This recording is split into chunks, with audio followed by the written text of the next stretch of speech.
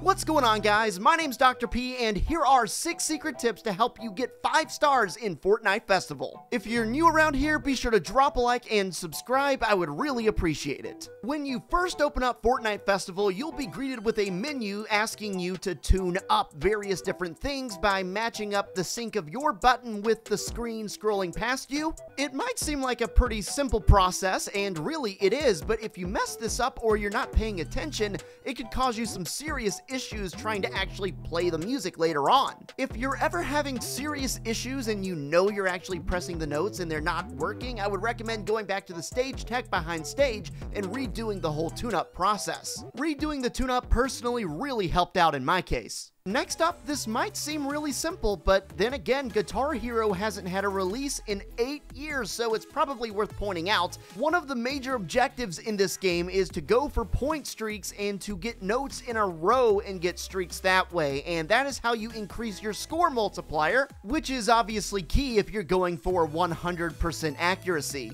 If you miss a note at any point along the way, your multiplier will go back to 1. It's always important to try to stretch together as many notes in a row as you can, especially in the sequences during the song that are per se easier. Next up, I've got a personal little anecdote here that I'm sure many of you guys can relate to. So the controls are the same controls as we had during the Big Bang event when they had the Eminem concert. During that event, I remember thinking to myself, wow, these controls are really strange, but I just kind of wrote it off. But when I loaded up Fortnite Festival again this morning, it did not feel any better. It felt still very vague and foreign, but after a while, maybe like 6 or 8 songs in, I started to get it, and I started to realize that the major issue here with these controls are the middle 2 notes, aka in my case, right on the D-pad and the X button, but if you're on PlayStation, it would be square. There's something about my brain, and apparently after looking at it, a lot of people's brains, that just start glitching out really when you first start getting used to the game. It's like sometimes I think my right thumb is my left thumb, and I just start pressing random buttons sometimes, but after I got used to it,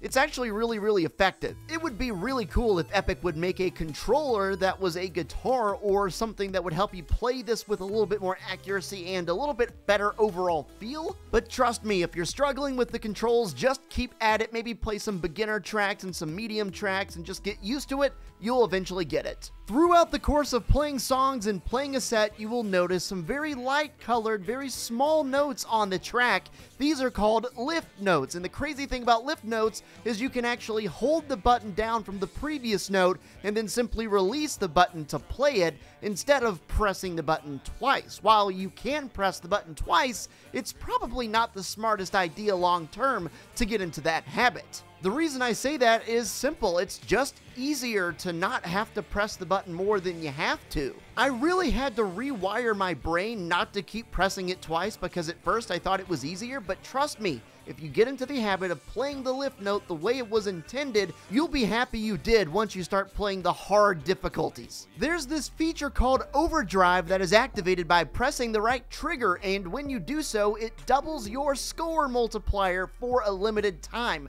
The way you build up your overdrive meter to do overdrive more often is by accurately hitting the glow notes, these orange notes that will appear from time to time. It's a really useful feature, but I found it to be pretty problematic for my learning experience, at least from the perspective of combining that with the brain glitching going on from trying to figure out those controls. I found myself often trying to activate overdrive in the middle of an important sequence in the song, and then I would just miss like 8 or 10 notes in a row trying to recover. If you want my advice, I would say to simply ignore the overdrive for your first set of 4 songs and then think about doing the overdrive after that.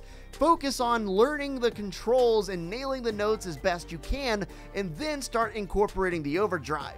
That is, unless there's a big break in the song and you can go ahead and activate it there to test it out. To put it simply, the overdrive feature, as well as chaining together a lot of notes in a row, that's what's going to get you into the 5-star range and have you on top of your friends' leaderboards. That's why it's crucial to utilize overdrive in a very efficient way and maximize everything you're getting from it. After you master the controls, you should not be using overdrive in a break where there is a lot of no notes coming your way, therefore just basically wasting your double multiplier. You should be activating Overdrive when there are a lot of sustained notes. Those are especially good coming your way, or just a lot of notes on the track flowing your way in general. That's a good time to activate it. But again, using Overdrive in the middle of a lot of notes, that's going to be tricky for you until you are very comfortable with the controls. If you're still here at the end, I think that deserves a subscription. Make sure to comment the word imploded Cheeto down below,